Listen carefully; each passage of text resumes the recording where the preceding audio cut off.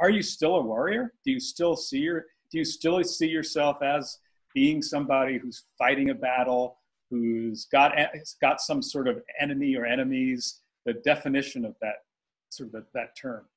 No, it's a good question, because actually I've moved beyond that way of thinking of myself and that way of being for myself. I believe I've laid down my shield and my sword, and yes, it's true. I can get triggered or provoked in certain relationships and certain situations, and I'll grab that sword and shield so fast you won't believe it. But I think predominantly I'm someone who lives on a day-to-day basis with the sword and the shield laid down. And at the very least, I'm aware of when I've picked up the sword and the shield, and it's like I'm wielding it again. It's like, hold on, you're wielding the sword and the shield. Is that really going to serve you or anybody else here? Served me pretty well when I was in my 30s. Right. Because in my 30s it was all about achieving and being successful, and the hell with everybody else. I'm getting to the top of the heap. Get it. And then another thing you talk about that, again, sort of, I think you use very common language that people will understand. You talk about drama. And so again, in sort of colloquial language, it's like, oh yeah, there's a lot of drama in that family, or that, yeah. I'm tired of the drama. That's the way we tend to use that language. You use it in a sort of, I read a more thoughtful way, and maybe you could just describe what drama means in your book and why it's a significant concept to be writing about. Yeah, that's a great question. I think I have a very simple way to explain it. Drama is when my old wounds are dancing with your old wounds, and we call that a relationship. That looks like drama.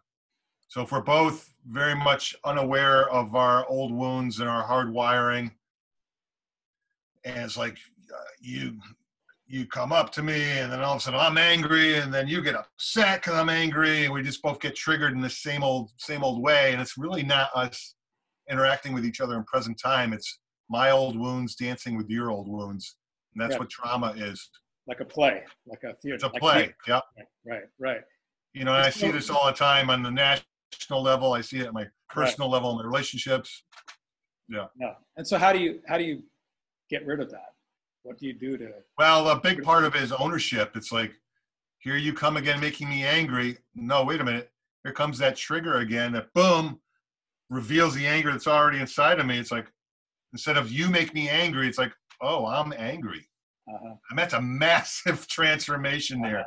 From you make me angry to I'm angry. That's a massive switch in seeing. It's like, oh, I'm angry. That's interesting. I didn't realize how much anger I had in me. Wow.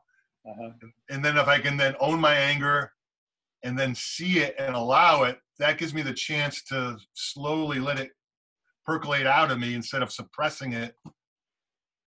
Right. Which is the shadow, the suppressed, unexpressed emotions. And so I'm interested, if you're successful in getting rid of this drama that has a lot of energy into it, a lot of entertainment value, what are you left with? Is it like, is life then just boring, like with no drama? I mean, I swear, I'm sure I can find places in my life where it's true also that many of us are really addicted to our dramas. It's like, don't take my drama away from me, because what would life be about? But let's say you're successful in getting rid of it. What replaces it? Like, how do you fill the hole that was filled with drama? What do you fill it with? Well, one thing I fill it with is simply laying down the shield and the sword and saying, I'm a man of peace now. Sort of what's out ahead of me now is, well, how can I be of service to someone else?